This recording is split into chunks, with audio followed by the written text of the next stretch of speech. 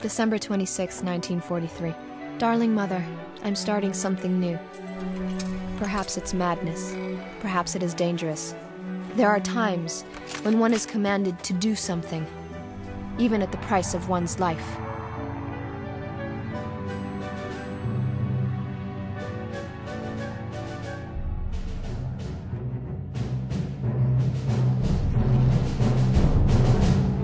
The parachutists would have the mission to make contact with the Jews of Hungary, find means of rescuing them, find means of stimulating resistance.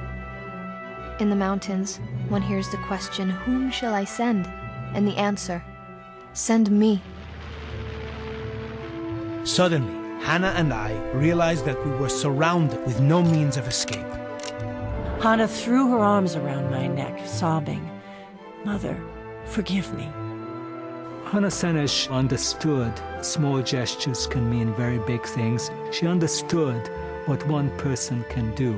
She was such a combination of courage and gentleness. I don't want to spoil the image of our Joan d'Arc, but I didn't like her. I admired her. Hundreds of millions of Europeans were captive peoples. And here was this little group who said, we're going to try to do something.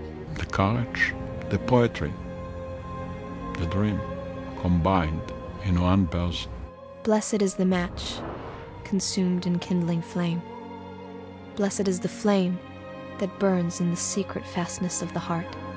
Blessed is the heart, with strength to stop its beating for honor's sake.